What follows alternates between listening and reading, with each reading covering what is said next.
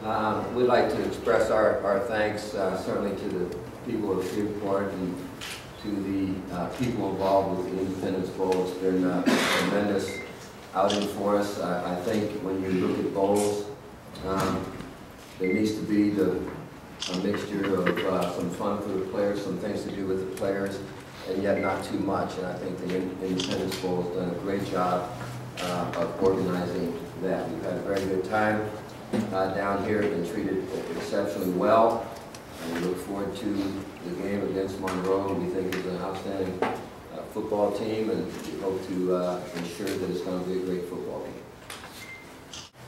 I think that's a possibility.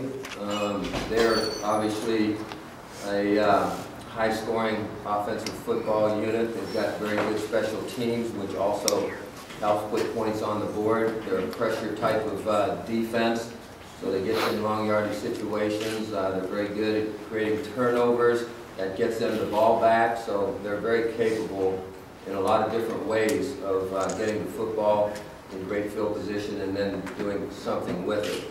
I think we have that same capability, and so whether or not both teams will be able to expand on that and get done what they want to get done offensively will be determined obviously about how well the defense plays too. And because I think both teams are well balanced, and I think in order generally to get to bowl games, you've got to be pretty good on the offense, you've got to be pretty good on the defense, and you've got to have very good special teams. So you have to have all three elements of the game working for you.